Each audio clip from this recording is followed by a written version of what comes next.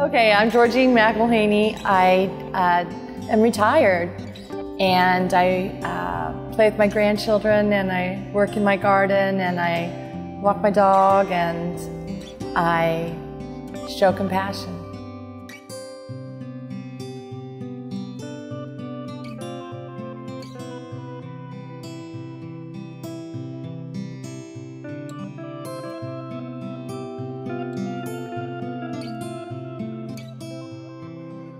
You know, when they tell you you're cancer-free and that's it, you have climbed that Mount Everest. You're at the top. You're like, yes, I did it.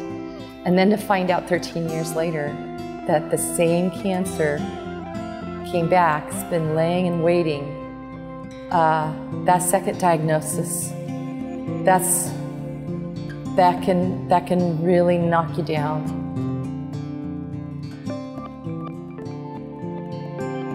The doctor actually called at 7 o'clock at night and said, I have a little ray of sunshine for you guys.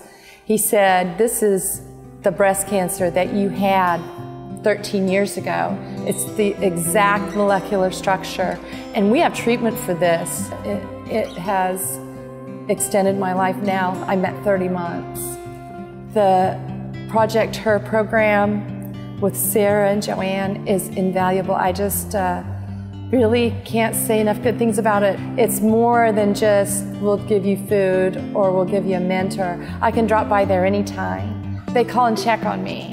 They email me. They want to know my test results. And it's like having a really good friend that understands, that's seen it all. They talk to you about, you know, how's it going with your oncologist? Are you able to talk to them? Are you understanding them? You know, they will go to the appointment with you if you don't have anybody to take notes for you or something. They're just really a great group. The support of Project H.E.R is vital to someone surviving cancer, getting to their appointments. You're actually saving someone's life. It's more than just medicine that cures people. A cancer diagnosis isn't just about you, it's about your loved ones too. My greatest joys in life are my grandchildren. I have 5 grandchildren.